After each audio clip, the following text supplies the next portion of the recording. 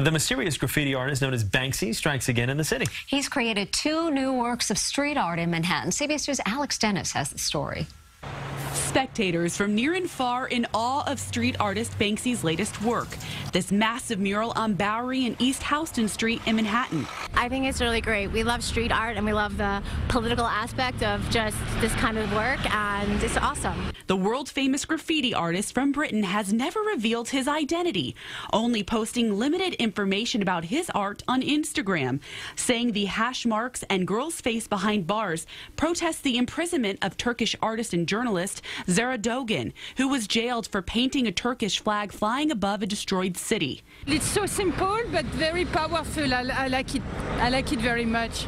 It's only been up for a few days and already tagged by another street artist, which often happens to his work, but in other cases it sells for millions of dollars to high-profile collectors like Angelina Jolie and Brad Pitt.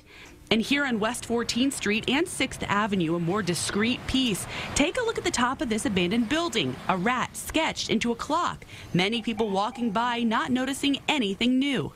What about up there? Oh. An aha moment that the more elusive Banksy pieces often elicit, leaving the meaning up to interpretation. It's the rat race. It's how capitalism has taken over New York City and how they're destroying. I think this building's getting torn down for condos, so they're destroying old historic buildings for pure profit.